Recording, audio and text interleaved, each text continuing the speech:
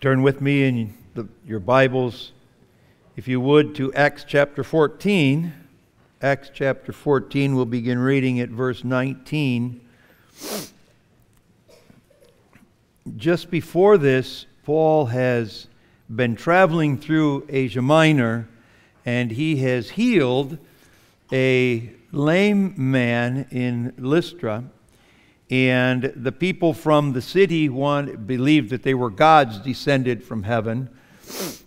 Zeus and what was the other one? Barnabas, they thought was Zeus, and Paul, I forget which two, Zeus and Hermes.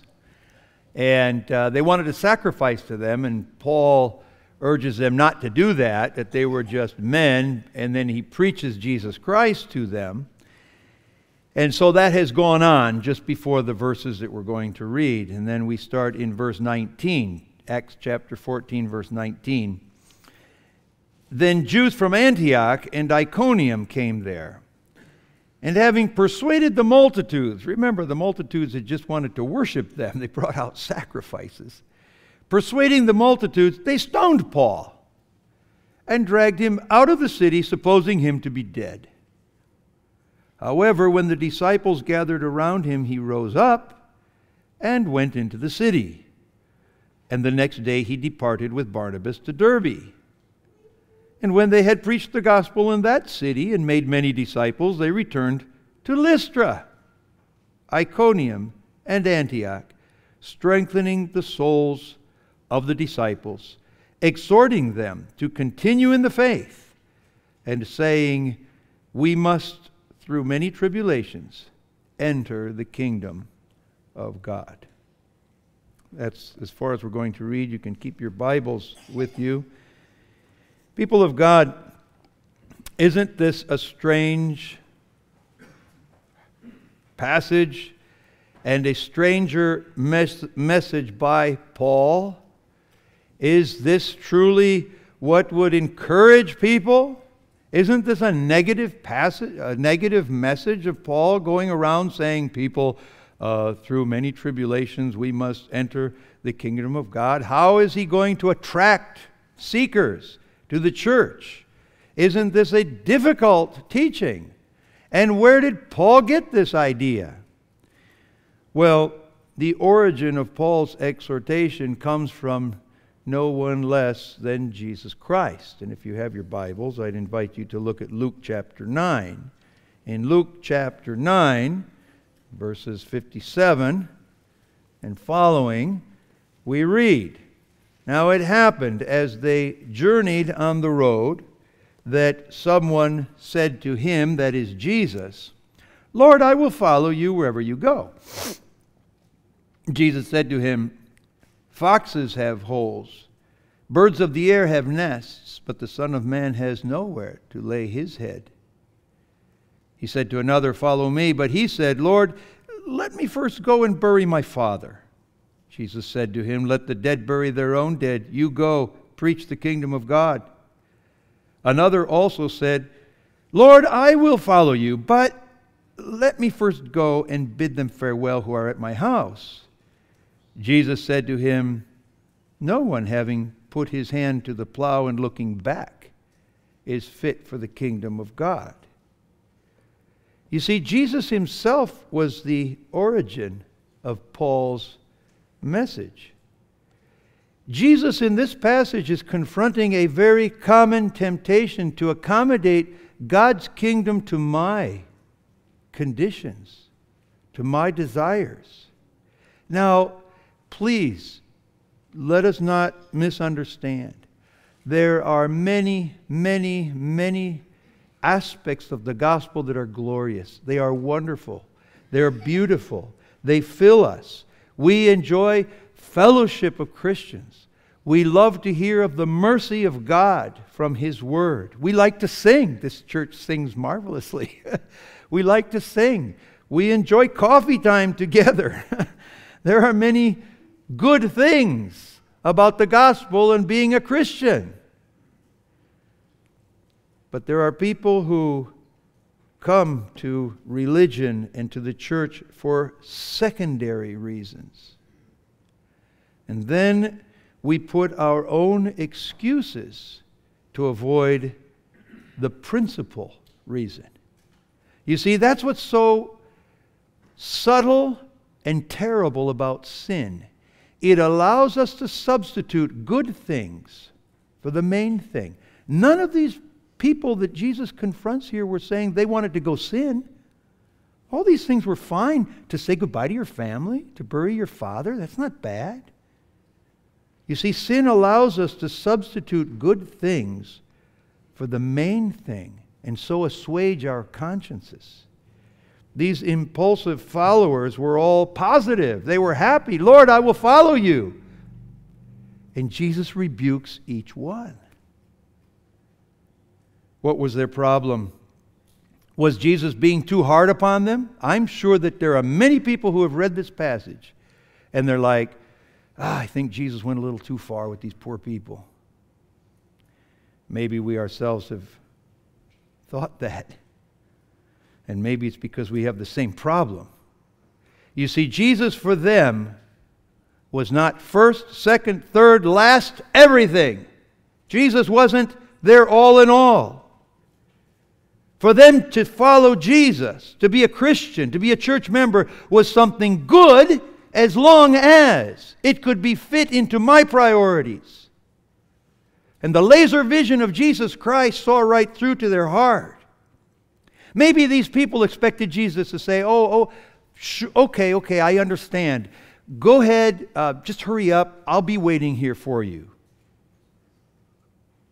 But that would have been to flip things head down. That would be to flip over and invert who's Lord and Savior and who are the sinners in need of salvation. A great problem among Christians and in the church from Jesus' day till today is we have not learned to say with Jesus himself in the Garden of Gethsemane, not my will but thine be done. We want to tell God what we think and what we're going to do and then hope that Jesus supports our desire, our wills. The origin of Paul's exhortation to the Iconians and those in Lystra and Derbe was Jesus Christ himself, because it was Jesus that placed himself square in the middle of the kingdom of God. And Paul simply repeats what Christ had said. Jesus must be our all. Now, where does Paul get the idea through many tribulations we must enter the kingdom of God? Matthew 10, I'd invite you to look at Matthew 10. And this is a passage that's even more radical yet. But we need to see that Paul was simply communicating what Jesus had said in Matthew 10, verse 32. And you see, people, it's necessary for us to understand the burden that Jesus had when he preached the gospel. And this is necessary for our time as well. Therefore, Matthew 10:32, therefore whoever confesses me before men, him I will also confess before my Father who is in heaven. But whoever denies me before men, him will I also deny before my Father who is in heaven. Do not think that I came to bring peace on earth. I did not come to bring peace, but a sword. For I have come to set a man against his father, a daughter against her mother, a daughter-in-law against her mother-in-law, and a man's enemies will be those of his own household. He who loves father or mother more than me is not worthy of me. He who loves son or daughter more than me is not worthy of me. He who does not take up his cross and follow after me, is not worthy of me. He who finds his life will lose it. He who loses his life for my sake will find it. It is true, Jesus is a refuge. Jesus is the good shepherd for the repentant soul. Jesus' grace and pardon are a healing balm for our hearts. That is true. But Jesus never hid the fact that He has leashed upon the earth a tremendous conflict. 2 chapters later, in chapter 12, Jesus expels a demon from a man, and he's criticized by the Pharisees. Oh, well, he's the prince demon himself. How is he not going to be able to free demons? And Jesus says, that's not how it is. If I, by the finger of God, cast out demons, it's because the kingdom of God has come upon you. And Jesus says, basically, I'll paraphrase it, in order to sack the house of the strong man, there's got to be somebody stronger to tie up the strong man. Satan's the strong man. The house is the world. Jesus Christ came. He has bound the strong man, and He is sacking the demon's kingdom. And this sack of the kingdom of darkness has provoked a conflict. And this conflict is serious, and it can be sad. Jesus uses the example of that which is most dear to our hearts, family. I'm sure it's not limited that will be the only sword that He brought, the only conflict. It's not limited to that. But that's the most sensitive, isn't it? And Jesus presents family conflict as typical or an example of what might happen when Jesus Christ is Lord and King and Savior of our life. In this passage of Matthew chapter 10, Jesus affirms in terms which are impossible to misunderstand that He must be the only and exclusive object of faith, which admits nothing or no one else in between us and Jesus. And just so that people don't misinterpret what He's saying, because we're good at that. We're good at making something into something else or interpreting it in our own way. Just so that we don't do that, Jesus says, and furthermore, your confession of me is going to be tested. It's going to be tested. And that testing will happen when I throw you into the conflict that I've started. That's what Jesus is saying. Verse 38, Jesus says, he who does not take up his cross and follow me is not worthy of me. Essentially, He's saying, no cross, no crown. To bear the cross of Jesus in this world will be evidence of who Jesus is for you. Yes, a verbal confession is necessary, but more than a verbal confession, a life confession must accompany words. What brings us to church Sunday after Sunday? Do we come because we expect a message that agrees with our own opinions?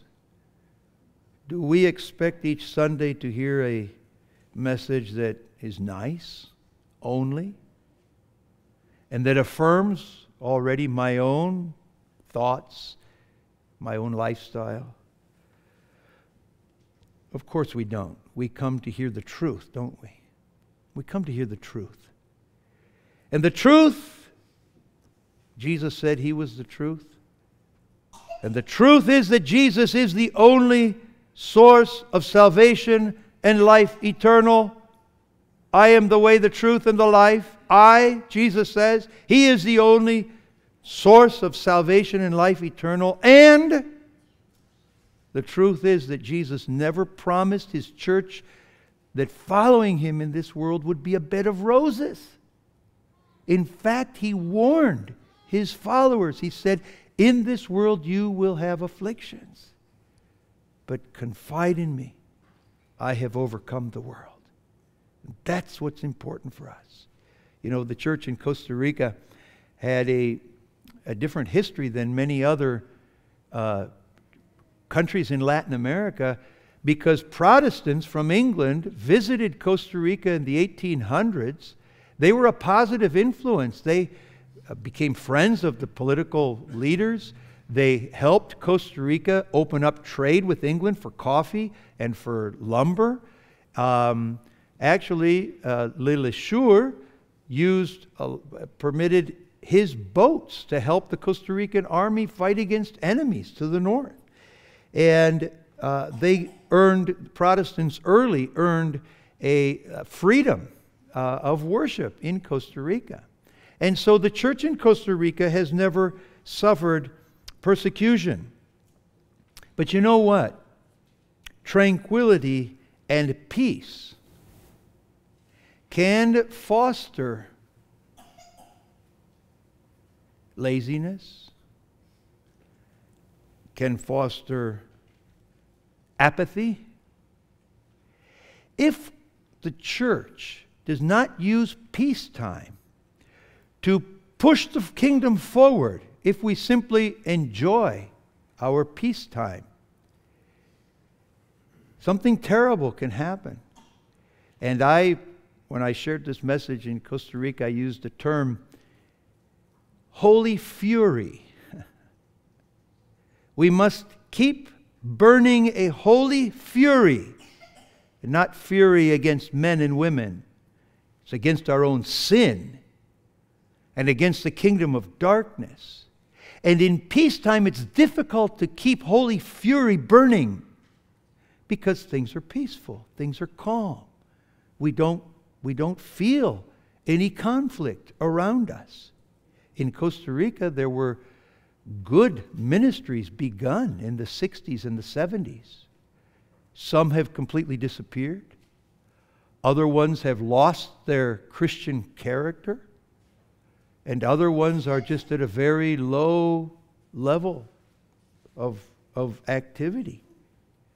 I think this past year's experience with the pandemic, lockdowns, and other things that we all experience in our different countries, I believe the Lord will have used this to sift His church also.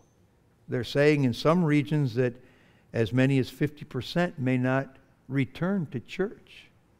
I'm glad to see a full church here, and I congratulate you.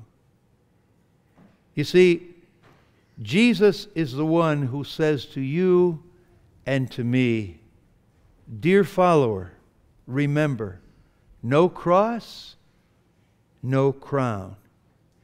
And so Paul's not inventing, if we turn back to Acts chapter 14, Paul's not inventing some new message. As a faithful messenger, as a faithful apostle, he's simply communicating what Jesus Christ had taught. And this was the same message of all the apostles. It wasn't just Paul. Read Peter. Read John. Read James. Read Jude. Read the epistle to the Hebrews. They all say the same thing. Jesus Christ is the center of the gospel. Jesus Christ is King. And we need to serve this kingdom with what we've called a holy fury. That is, willing to sacrifice my own pleasures, my conditions, and even my fears before the cross of Christ. So Paul put in practice this faith, just as Jesus Christ had commanded us.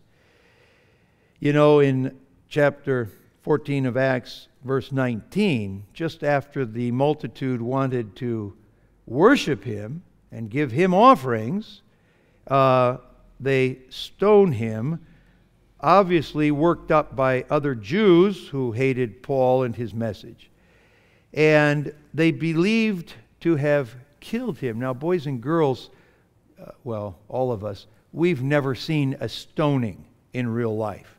Now, this had to be a terrible thing. You know, to kill someone by stoning, essentially you have to smash their head in, because, and they were stone, they weren't pebbles, they were rocks. Thrown against your body would simply bruise you. But to kill someone, they need to be knocked down and their head smashed in. And so when the disciples came to Paul after the multitude dispersed, they threw him out there, believing he was dead, didn't even appear to be breathing. Maybe he did die and God raised him. I don't know. They found Paul in a puddle of blood with his body completely bruised and probably his head bashed in. That's how they find Paul. And what does Paul do? The disciples come and they're probably weeping. You know, they find Paul and they gather around, and what are we going to do? Well, I suppose we should bury him. And he opens his eyes and he says, "Oh, someone help me up." And he gets up. And they take him into the city. And he goes into one of the brothers' houses. And what does Paul do? Does he sit down on a bench and rub his head and say, "Oh my, this job's going to kill me. I got to find something. I got to find something a little easier." You know, Paul was a tent maker. He could have said, maybe I should just make tents and I can support a local congregation with my tithe.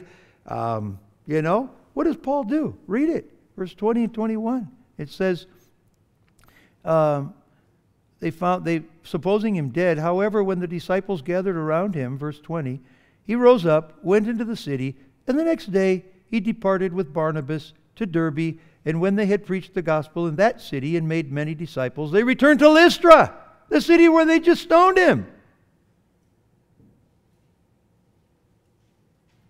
Now, maybe someone is thinking, well, that was Paul. Paul was an apostle. I'm just a humble Christian that lives in Eastmanville or wherever around. And our church is just a humble little United Reformed Church. The only problem with that is verse 22. Who does Paul say? Through many tribulations we must enter the kingdom of God. He says it to all of them. And there's a little word in the original Greek that Luke writes in "day." It's a little tiny word, but it carries a lot of weight. It's necessary. And it always means just that. It's very cut and dried. It is necessary that through many tribulations we must enter the kingdom of God. Now, there are two mistakes that Christians make with regard to our participation in the kingdom. The first one is some sort of social gospel, you know, that we humans are going to bring the kingdom to earth. And there's different versions of it: social gospel, liberation theology, that through human effort we're going to be able to establish righteousness on earth. Those movements usually fizzle out because the kingdom doesn't come that way, and people tire out and burn out, and so usually those things basically fizzle out. But there's another error that we Reformed people are more susceptible to. And we might think, well, Jesus has done all of salvation. I cannot contribute to my justification. Jesus came and battled Satan and conquered Satan. Jesus went to the cross and was raised. He is the one who forgave me and who justified me. I cannot contribute to any of that. And so the only thing that I can do is trust in Jesus and wait for His return. Now that's a very serious error if you stop there. All of that is true, you see. All of that is true. But that's not the whole story. Theologians talk about the kingdom of God in a paradoxical term. Jesus established the kingdom, indeed. Jesus said, if I cast out demons, the kingdom of God has come upon you. It's broken in. Jesus said to Nicodemus, it is necessary to be born again to enter the kingdom. And if we believe in Jesus, we have entered the kingdom. And theologians call that the already aspect of the kingdom. It has been established. Jesus the King came and He has established His kingdom. His church is a visible expression of that kingdom. His church is the spearhead of His kingdom in this world, to put it that way. And yet, what does Paul say in verse 22? He says, through many tribulations we must enter. In other words, there's an aspect that we haven't entered. What aspect is that? It's the full consummation. The kingdom has not been consummated. It has begun, but it has not been fully consummated. And that's where Jesus Christ and the Bible, the entire New Testament, teaches us that when we trust in Jesus, Jesus has placed us in His kingdom conflict. The balance on this position is that, yes, God is sovereign, 100%. Yes, God will receive the glory, 100%. And yes, God has redeemed us, body and soul, so that we might give ourselves, body and soul, 100% to His will. And what is His will? To cast out the kingdom of darkness. He's bound the strong man. And now He has recruited. He's recruited you and me. That's why we're here. We've been recruited. We're recruits for the kingdom of God. And our work in the kingdom ends when God says you may rest. You know, the only way to silence Paul, you know what it was? Nero had to cut his head off. Nero had to cut his head off. That was the last time Paul preached. And he probably preached right up to the minute that they cut his head off. And that's why Paul gets up and he continues his call, which was as an apostle. Now, we must ask the question, how many tribulations must we pass through? Paul says many. Paul says many. Not just, and I believe these afflictions are not just persecution. If they're persecution, we're going to have to do something to get persecuted, because there's not much persecution, although that's coming.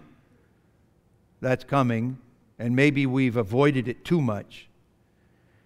But afflictions in this world is serving faithfully. You know, even when we suffer a regular sickness common to all men, when we suffer sickness, giving glory to God, our neighbors and our unchristian friends see how we suffer affliction. How many afflictions? Paul says many. You know, the church that is tranquil, the church that is simply content, the church that is passive, the church that is indolent, the church that is lazy, the church that is fearful or individualist, or the Christian who suffers from any of these things, looks at this passage and says, you know, I don't like that. I don't like that. I don't accept it. I like other parts of the Bible that are more positive, and they reject it. They simply say, not for me. So this morning we speak to those who have had their hearts softened by God's Spirit and their ears opened to God's Word. The ministry in Costa Rica, the Reformed work in Costa Rica, just as anywhere, has not been easy. I don't believe the Reformed work in Costa Rica going into the future will be easy either.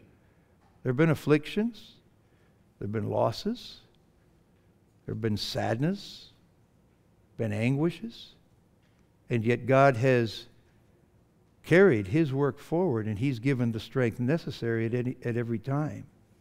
People of God, I don't know what your history has been, what it will be, but today is not the day to cease moving forward, to stop in the way. When we say that we must nurture or cultivate a holy fury. All we're saying is what Paul says. Persevere. Persevere. Faithful in the faith. Bearing affliction if need be for the cause of the kingdom of God.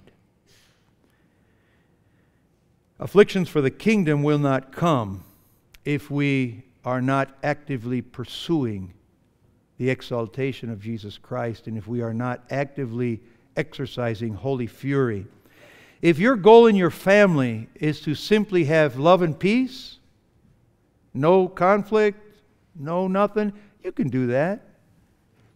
But if your goal in your marriage, the relationship with children, and your family goal in your neighborhood with your neighbors, if your goal is to be a kingdom family, it's not easy. It's not easy. It takes holy fury to do that. I'm convinced, as we look at our Christian school in Costa Rica and the increasing pressure on school-age children, the world right now in the kingdom of darkness desires more than anything the heart and mind of children. And I believe the war right now is raging at the educational level. You see it in the United States. We see it in Costa Rica. And if we are going to have kingdom education, it's not going to be easy. There's going to be a battle. There already is. Now, God's not asking for us to have grandiose, visible ministries. That's not what we're saying today. We're not apostles. We're not apostles. We are humble Christians. God's not asking for great, visible ministries, you know. Maybe your ministry is real prayer for the kingdom of God. We have men and women who support our work. Maybe they can't even get out of their houses. And their ministry has been to pray for Costa Rica, and we have seen answers to their prayers because only God could do what He's done in many cases. I don't know what God has called you to do in His kingdom, but He certainly has called you. You know, when we begin to see this world as the theater of God's work, and when we begin to see ourselves as messengers of the kingdom of Jesus Christ, who is only Savior and Lord in this world, I believe God will fill us with the joy and with the strength to be worthy heralds of His glorious kingdom. How is it possible that this message that we just read, how is it possible that this message converted so many people in the ancient world? You know, as the church spread with this message of Paul, the Romans couldn't kill enough Christians. They couldn't throw enough of them to the lions. It filled the empire. The church filled the empire with this message so sober and so strange. How is that possible? It's because these Christians preached life eternal in Jesus Christ, and the coming of a glorious kingdom. They preached that message, and their lives were a living testimony to that conviction. Dear friend in Christ, the work of Jesus Christ in Michigan deserves nothing less. Amen. Let's pray.